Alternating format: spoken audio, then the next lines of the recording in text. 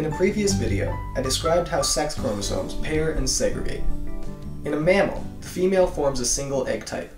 The male makes two types of sperm. It is heterogametic. The resulting progeny is either male or female depending on which sperm fertilizes the egg. In human, a diploid organism that is often heterozygous, each nucleus has one sex pair and 22 autosomal pairs. Autosomal alleles often differ in some ways. Most of the times, both alleles of a locus are functional. For any gene, there are two chances of getting a functional copy. X and Y chromosomes are very different from each other. In human, the X is large and carries around 800 protein-coding genes. The Y is small, with fewer genes, about 60. Of these, only around 18 are shared with the X. Thus, the X has normal gene density, while the Y has very few genes. Over most of their lengths, X and Y are very different, but at the very ends the two chromosomes behave like autosomes and are nearly identical. The two common regions are called pseudo-autosomal region 1, or Par 1, and Par 2. To summarize, the blue DNA of X carries many genes that are not present on Y. Blue and green DNA cannot pair, but X and Y are capable of pairing at meiosis through the homologous regions Par 1 and Par 2. In a male, there are two alleles for the very few genes carried on the pars. However, for the majority of X genes, there is no Y allele. The male is therefore effectively monosomic for this region of X. Males have only one chance of getting a functional X-linked gene. Next, let's consider how this arrangement works from the point of view of gene dosage.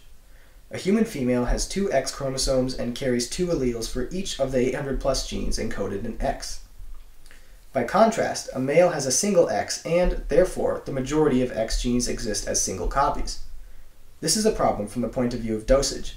Dosage is the amount of a given molecule present in a cell.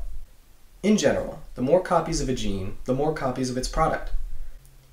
Females have a gene dosage of 2 for all of their genes, including those on X. Males also have 2 doses of genes on the autosomes, but have only 1 dose for X-linked genes. What are the implications of gene dosage? Cell biochemistry is like a complex pie recipe with 20,000 ingredients. The dosage of some ingredients can be changed without problems, but the dose and balance of many ingredients is critical. Males are effectively aneuploids. For their X-linked genes, they only inherit one allele, and they would make less product than females, which are XX.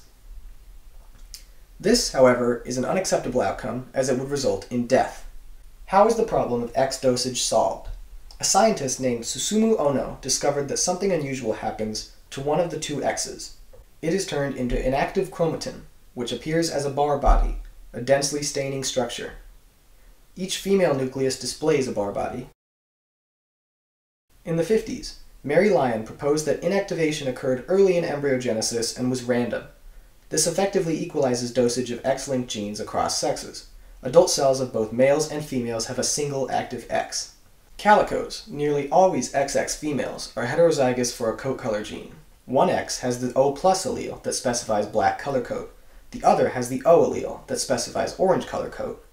If one or the other is inactivated in the growing embryo, the corresponding cells are left with a single active allele. The zygote and early embryo have 2 active X. X-inactivation occurs at later stages. This results in a chimeric embryo.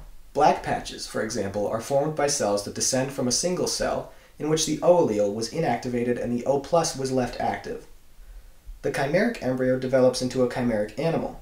Black and orange skin patches express, respectively, the O+ or the O allele. White patches are due to an unrelated autosomal gene, S for spotted, S+ for not spotted, that hides the effect of the black-orange color gene. The Calico black and orange variation is an example of an epigenetic trait.